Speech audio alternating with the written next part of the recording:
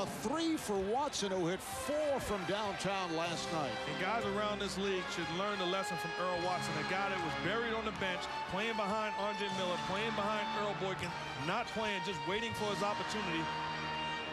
And when he got his opportunity, just basically played hard, and guys want him. Teams want Earl Watson. Are you kidding? Nenad Krstic with a behind-the-back dribble.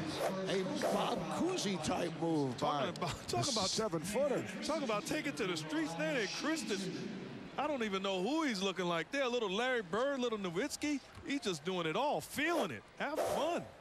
Foul on Watson. Watson tried to knock the ball away, so here is Krstic. And you know, if the coach looks at you and says, hey, what are you doing putting it behind your back? You look at him and say, Coach, you told me to have fun. Yeah, right. I'm doing my thing. Yeah, that'll work. I know you go back to those early schoolyard moves. You enjoy it. Bob, I'm from the Dick McGuire, Bob Cousy school of thought. Well, Cousy went behind the back. Yes, he did. Yes, he did.